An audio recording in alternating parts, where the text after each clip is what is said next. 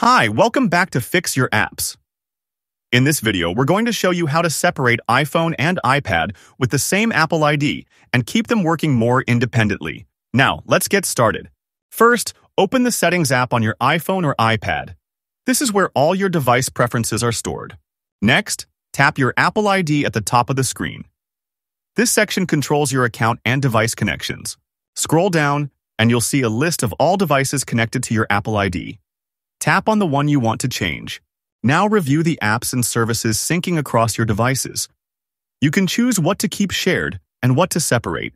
To manage what's synced via iCloud, stay in Settings and tap your Apple ID again. Then tap on iCloud. This is where your data sync preferences are located.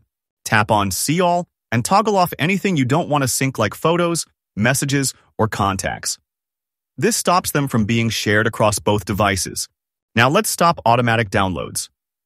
Go back to Settings, then scroll and tap on Apps, and choose the App Store. Find the section called Automatic Downloads, and simply toggle it off. This prevents new apps or content from being downloaded to both devices automatically. If you want complete separation, you can use a different Apple ID for each device. To do this, go to Settings and tap your Apple ID again. Scroll all the way down and tap Sign Out.